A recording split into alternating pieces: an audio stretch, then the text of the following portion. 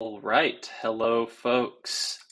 This is Keaton from Algovera, and I am here recording a quick video walkthrough of the Aragon DAO framework and applying that to the context of the generative art hacking group specifically, but overall more of a walkthrough about why we're using Aragon, what it is, and what we can expect in terms of functionality.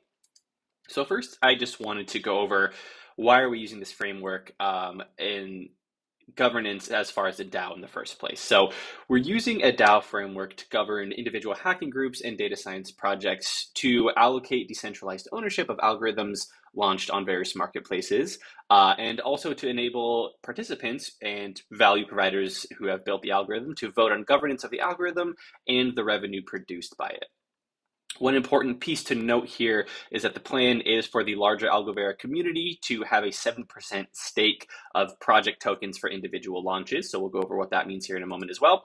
And also, I just want to talk about real quick, what is Aragon? So Aragon is what we're looking at right here in the screen. It is, again, a DAO framework that provides a suite of CLI tools as well as a graphical user interface to interact with the DAO itself. So right out of the box, Aragon comes with a couple really important features, which is why we ended up choosing this particular platform for our algorithm governance. Aragon has some really cool out of the box features like assigning and minting tokens, voting on proposals, sending disbursements, and holding and managing treasury funds. So what does this mean? What will you get as you participate in a project? What will you expect as a member of a DAO? So first and foremost, if you are a member of a DAO, it signifies that you have ownership of the DAO itself, of the associated algorithm, and of any revenue produced from that algorithm as well. In terms of the functionality you can expect to have as a member of a DAO and participant in a pod or a hacking session, you'll be able to, like I mentioned, vote on disbursements, vote on proposals, submit your own proposals, and vote on other people's disbursements and proposals as well. One thing to note about Aragon is all votes are on chain. This means that submitting votes can incur gas fees. For this reason, we decided to launch the Generative Art DAO on the Polygon network. So if you're unfamiliar with Polygon, I'm going to explain what that is, and I'm going to go a little bit over what L2 solutions are as well. So Polygon is an L2 or layer 2 Ethereum protocol.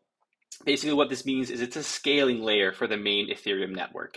It supports things like optimistic rollups, and also has an entirely separate chain known as the Polygon POS, which is actually where we launched this DAO. So one really important thing to note here, first of all, on the screen here, you can see I'm actually on a test DAO on the Rinkeby network because I am going to submit some transactions and don't want to incur gas costs. But launching on Polygon is important for a couple of reasons. Number one, Polygon is a separate chain with its own assets. Now, this can get a bit confusing because Polygon, as an L2 of Ethereum, does support the Ethereum virtual machine, and any Ethereum wallet address can be used on Polygon. But again, the assets are completely separate. So just because you have some ETH on Ethereum mainnet, that does not mean you have any ETH on the Polygon network. Again, it's a separate chain with separate assets. So we are launching on Polygon, again, because it is much, much cheaper than Ethereum mainnet and is still compatible with everyone's existing wallet address, including Ethereum ENS. And the transaction speeds are a bit faster as well. So again, that's what an L2 is, or a layer 2, and that's why we're using Polygon. One thing to note is since Polygon is a separate chain, you do actually have to add the network to your MetaMask account. So real briefly, I'm going to take a look at how we will add Polygon as a network to our MetaMask account. So again, I'm on Rinkeby here. If you're looking at my MetaMask account, if you click this top option here, you can see the various networks you have available. As you can see, I have mainnet and then a bunch of test networks for some development. But we do also have this option here to add a new network, which is what we're going to do for Polygon. So I'm going to go ahead and click Add New Network, and then we're brought to this pop-out page, which is where we're going to add some information about Polygon. So there's a warning here about making sure that we're providing the right information. As far as where to get this information, like network name, RPC URL, it's very easy to verify. We're going to include some accompanying resources with this video that will help you out. I'm going to show you the page here. There's actually a nifty Medium article that has all the information you'll need here. So I'm literally just going to this Medium article, which not only talks about how to set up MetaMask initially, but it shows you how to add Polygon. So I'm going to go ahead and follow these instructions here. Add this for the network name.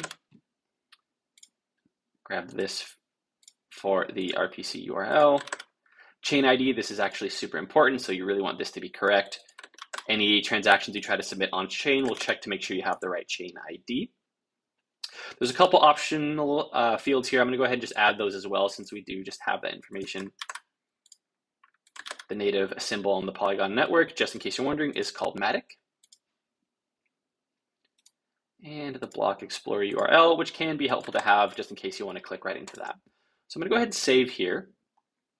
And now you can see I'm on the Polygon network and it appears in my list of networks. Also, you can see now that I'm on Polygon, you can see that I actually have some assets in here. So again, these are assets on the Polygon network, not on mainnet Ethereum.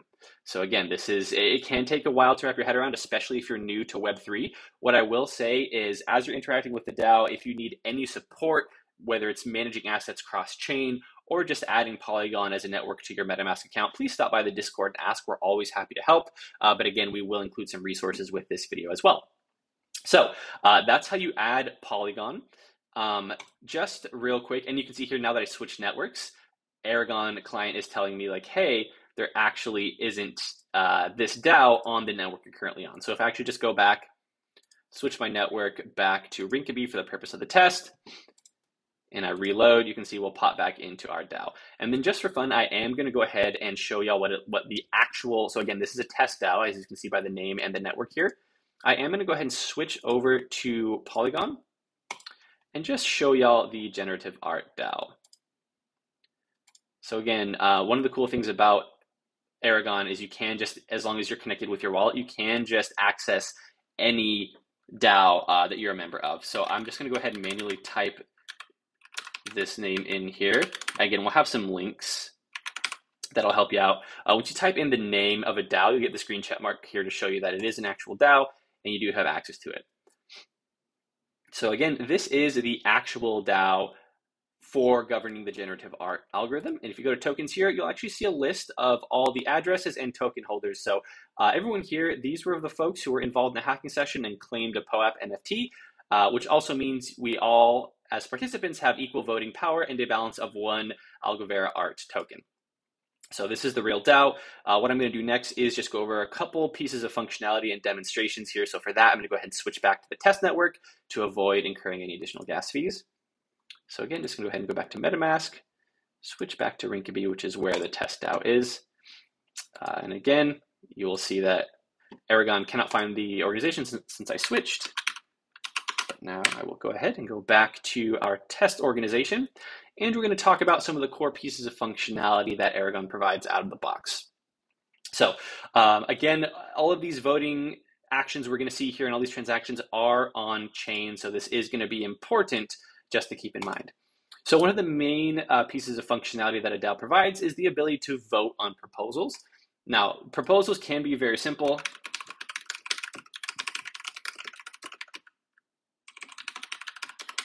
And they are on-chain votes. So again, all I did here was I went to the voting app. These are just different pieces of functionality, like different modules in the Aragon DAO framework. And I clicked New Vote to propose a vote. Now again, you'll notice when I go to create a new vote, it's going to tell me that I actually don't have the permission to do this. So this is done through the Tokens app. And again, you're just going to follow the prompts there, and it is going to ask you to sign a transaction. Again, here I am on a test network here. So you can see this price.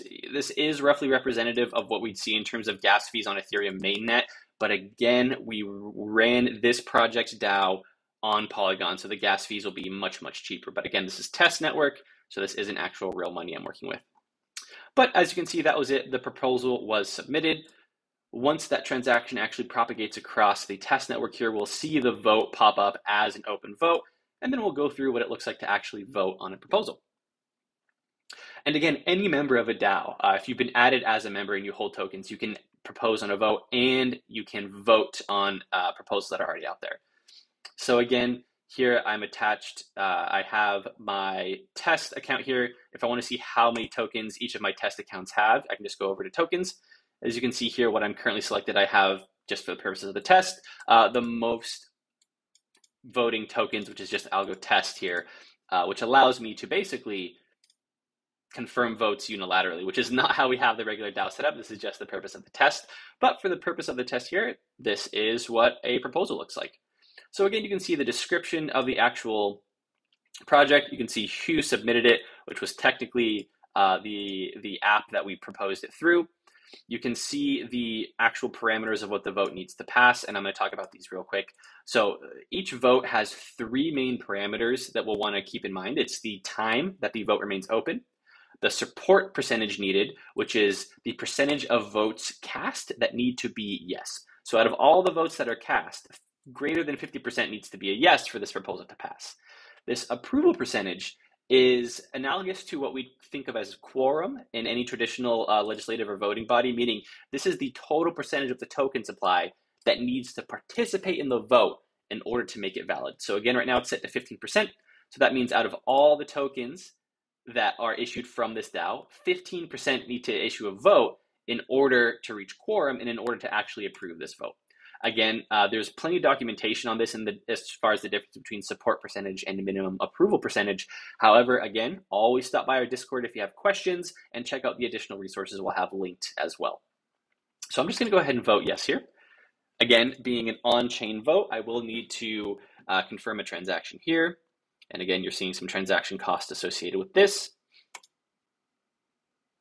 Signing that transaction will issue my vote. And again, since this account I'm voting with has 100 tokens, this will not only meet the 50% approval, but it will also meet the 15% needed as well. So if we go back to voting, shortly again, once the transaction propagates across the testnet, we will see my yes vote pop up here, which again will pass the overall vote. So that is how you propose a vote and vote on one. Again, votes are just a way of taking temperature and they are on chain, so that's important to remember. Now, another crucial element of DAO functionality provided by Aragon out of the box is the ability to manage the shared treasury. And this is a big one because we do anticipate DAOs holding value generated by algorithms published either on the Ocean Marketplace or on an upcoming Algovera specific marketplace. But again, the DAO is going to be managing this treasury. So the DAO will have a wallet. It can receive funds. It can pay out funds. Again, if you want to send funds to a DAO, to the DAO address, you would select this deposit option. So let's go ahead. And let's say I'm just going to send a little bit of ETH to this account just so we can have some information to play with here. So this is me, again, sending funds to the DAO. And one thing to note is whatever wallet you have connected here, that is the wallet that's going to be actually sending the transactions, right? So I'm going to go ahead and create this transaction. And again, there's going to be some gas costs associated because it is on chain. And that is that. So if I go in my MetaMask wallet here, I should see the pending deposit where I'm sending 0.05 ETH to the DAO. Once this propagates, we'll see this show up in finance here, and we'll be able to essentially have a DAO operating budget. So the reason I did that is because I also want to show what it looks like to disperse funds from the DAO to a member. Okay, so now I'm in finance here. You can see this deposit is propagated. So now this DAO, as a decentralized organization governed by the community, has 0.05 ETH worth at this time 189.97 USD. So, okay, the DAO has some treasury funds. Let's say we want to disperse some funds here to a specific member.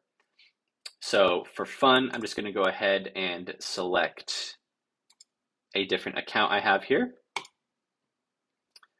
And I'm going to send funds to this account. So I'll select withdrawal, which again signifies taking money out of the DAO treasury and giving it to a separate address. I'm just going to do the entire withdrawal I just sent, and I'm going to submit this withdrawal.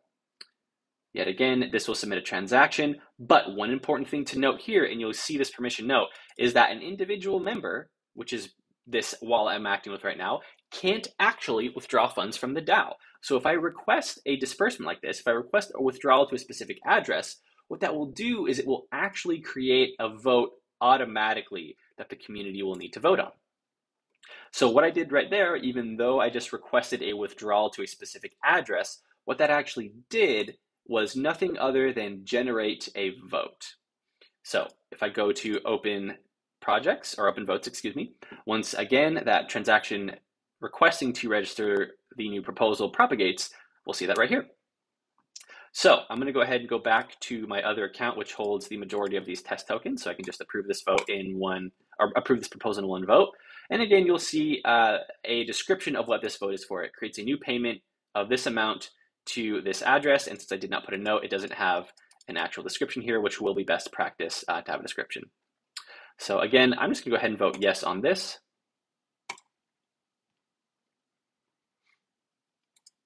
Pay the gas fees here. And again, once that transaction propagates, this vote will be passed, which will then enable us to disperse this amount to the wallet address, which you can see right here. So again, the important thing to note here is that there's community governance of this treasury, right? Anytime a balance wants to be paid out, the community needs to approve of it. And this is sort of where we begin to leverage this decentralized governance aspect, where there's no top-down decision-making. If you're a member of a DAO, if you're a member of a pod and you contributed value to a project, you get voting and governance rights as well. So that is a disbursement to an external address. And one thing you can think of here is, if folks want to cash out their tokens, if a particular member of a DAO has incurred some costs on behalf of the project, this is the method by which we would be able to send funds to folks who have been working with the DAO. There are a couple other things in terms of how we manage the functionality of the DAO. Right now, the core team is handling a lot of the configuration. This does not mean that the core team has sole decision-making. In fact, quite the opposite. We really want community decision-making. However, at this point, the core team is sort of taking point on helping the community manage the DAO. So for example, there are some potential permissions that may need to be edited in terms of the voting parameters. Like let's say the community wanted to change the vote threshold to something higher than 50%, or require more than 15% of the token holders to actually vote. You can do that through the Aragon CLI, and I would recommend contacting the core team for help with that. But again, of course, you can trigger votes and update the configuration of the DAO as an individual member. Again, keep an eye out for some additional resources we'll be posting with this video. We're going to include some resources on what Polygon is, what an L2 network is, some general Aragon resources, and then, of course, some resources on how to add Polygon to your MetaMask wallet. Hopefully this has been helpful. Really appreciate everyone's time and attention here, and if there is anything else we can help with, please let us know.